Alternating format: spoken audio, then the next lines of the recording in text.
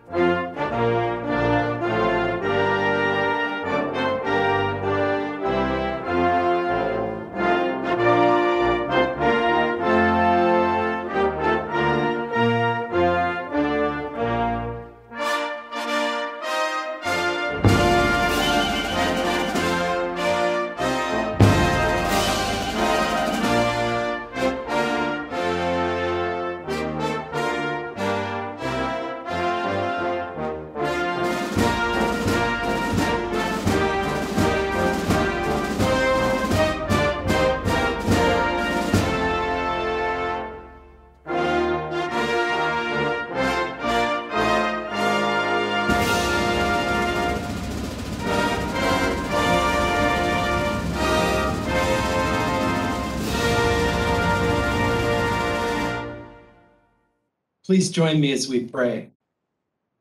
Heavenly Father, today we gather together in celebration of our proud and storied lineage that we share in the U.S. Army Corps of Engineers on this, our 246th birthday.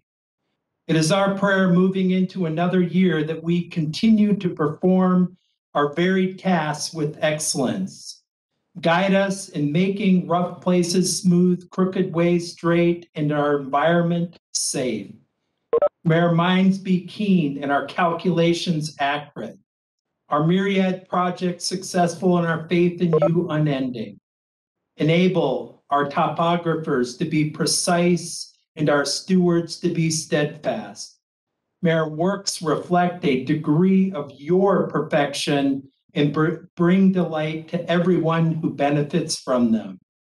Give audacity and courage to our combat elements forward deployed in harm's way today, and keep them safe in all they do for our great nation. Finally, Lord, continue to grant your wisdom and strength as we continue to build the nation we all love. In your name we pray, Almighty God, engineer of all eternity. Amen. Please be seated. And thank you, Chaplain. I think that was the chaplain's last act as the USACE chaplain, so a big round of applause for Chaplain. Our hosts for today's ceremony are Lieutenant General Scott Spellmon, the 55th Chief of Engineers and Commanding General, U.S. Army Corps of Engineers, and Command Sergeant Major Patrickson Toussaint, the 14th Command Sergeant Major, U.S. Army Corps of Engineers. Joining us today is Mrs. Cherie Spellmon, Major General Jeffrey Milhorn, Deputy Commanding General for Military and International Operations, along with members of the Senior Executive Service and those joining us virtually and in person. The birth of the U.S. Army Corps of Engineers can be traced back to 16 June 1775, when Congress authorized the chief engineers as one of several staff officers for the Army it had created just 2 days earlier. After overseeing the construction of fortifications during the Battle of Bunker Hill on 17 June 1775, Colonel Richard Gridley was wounded. A few weeks later, when General George Washington assumed command of the Army at Boston, Colonel Gridley became his first engineer. 3 companies of engineer troops were added to the Continental Army in May 1778, and all engineer officers and troops were formed into a distinct branch in March 1779. The Corps of Engineers disbanded at the end of the Revolution, but in 1794, engineers returned to the Army in a united corps of artillerists and engineers. On 16 March 1802, President Thomas Jefferson signed legislation permanently establishing a separate Corps of Engineers and constituting the Corps at the U.S. Military Academy at West Point. Engineers have been part of many important moments throughout the history of our Army and our nation. Notable achievements executed by the U.S. Army Corps of Engineers include designing and building early fortifications to resist the British assault, exploring and mapping the western frontier and our nation's navigation channels, the construction of the Panama Canal, and the Corps' involvement with the Manhattan Project. Soldiers and units of the Engineer Regiment have provided mobility, counter-mobility, and survivability support throughout every major conflict in our nation's history. Perhaps General Percival Smith summed up engineers the best when he reported that for officers of the Corps, nothing seemed too bold to be undertaken or too difficult to be executed. At this time, I'd like to take a few moments to review the history of the muster. The word muster itself means to cause to gather.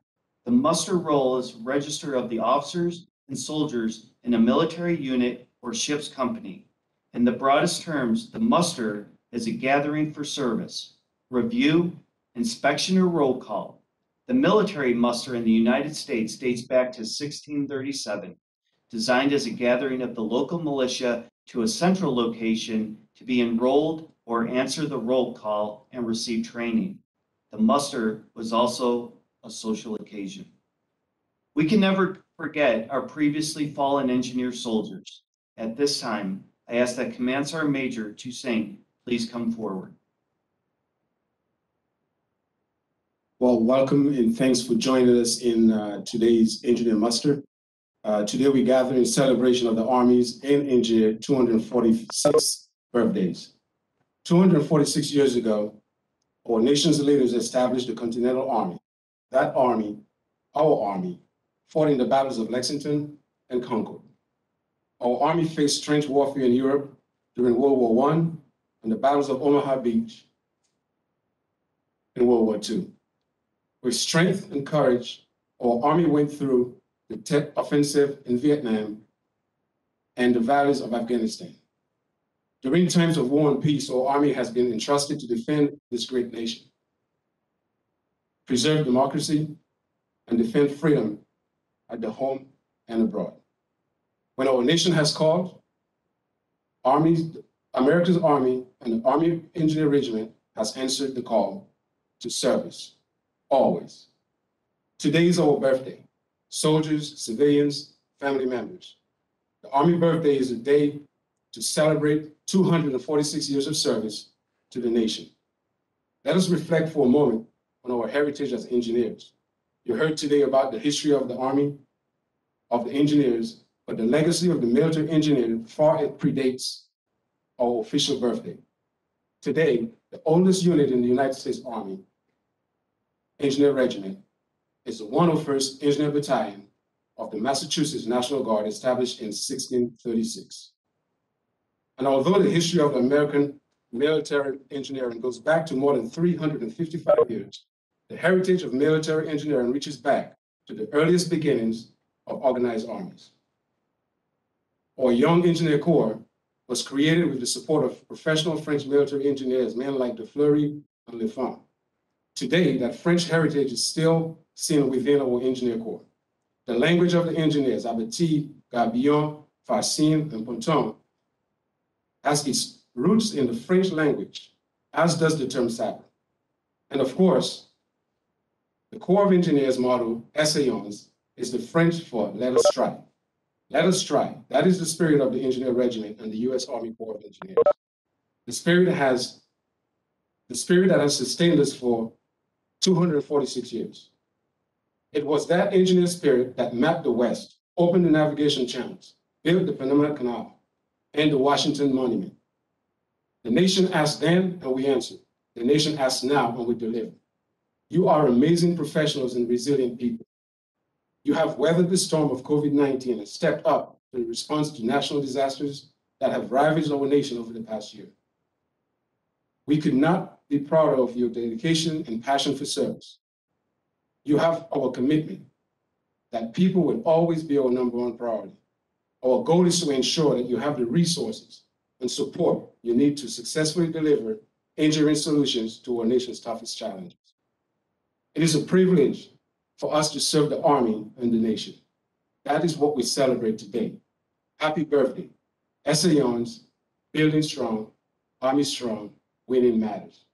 Thank you, Command Sergeant Major Toussaint. Ladies and gentlemen, it's my distinct pleasure to welcome Lieutenant General Spellmon. Thanks, John. First, I want to thank everyone for taking the time and coming down the hall today and celebrating this very important occasion with us. It's important that you're here.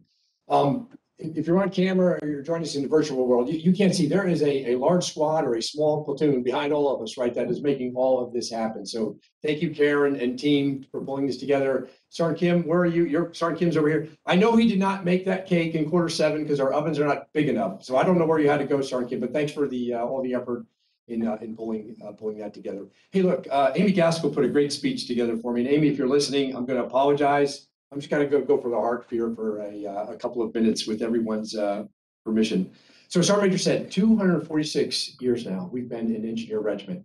I'm going to go back, just tell a quick story. 3 years ago, and I'm not the first chief to have to answer this question, but I wasn't the chief at the time. And Secretary Esper was just coming on in as the Secretary of the Army, and General Semonite and I went up there to go see him. And you may remember at the time, there were a few members of Congress asking the question, why is the U.S. Army Corps of Engineers, this national asset, why is it, and I'll use Secretary Esper's words, buried down inside the Army? This is a national asset. It should be elevated up to some other type of secretary status. And I remember just looking at Secretary Esper, and I gave like a 3-word answer, 4-word answer. Mr. Secretary, it's because Congress and the nation trust you, right, to deliver it. And by him, I meant all of you, right?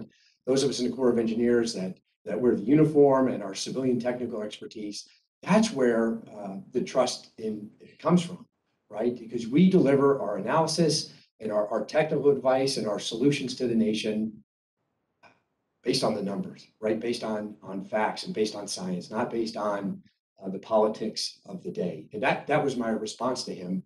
And that's what's carried the water. And again, a number of chiefs have had to go down that route with different administrations over time. But I just think about that for a moment. You are a national asset.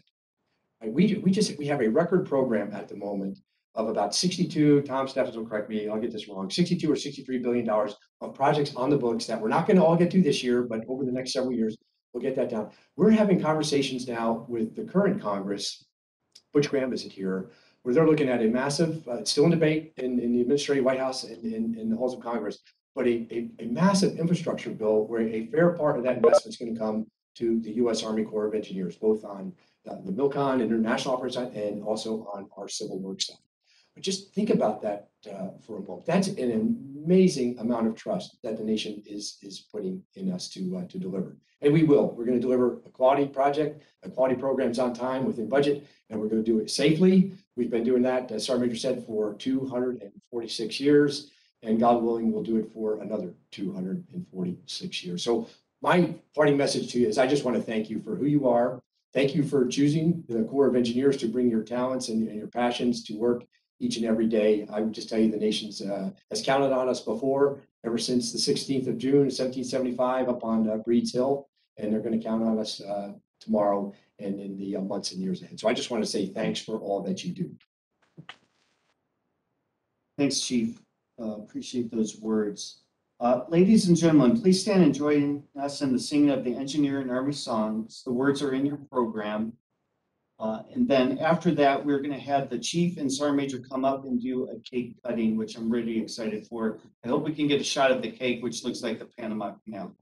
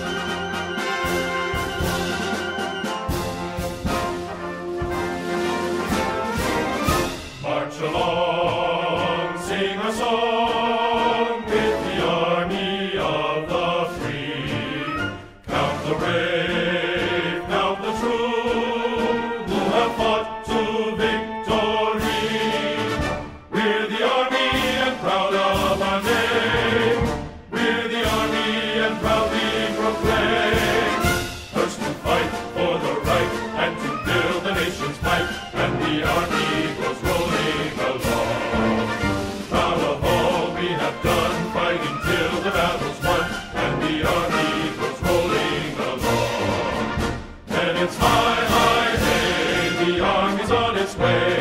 Held off the cages out and strong. For wherever we go, you will always know that the Army goes rolling along. Safety.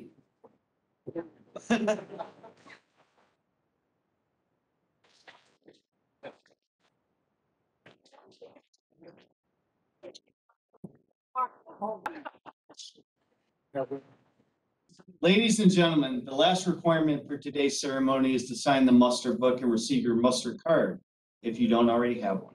Please note the cards are a one-time issue only, so if you receive one during a previous muster, you do not need another card. Thank you for attending today's ceremony. This concludes the formal portion. Thank you for coming, and please stay and join us for some delicious cake. Thank you.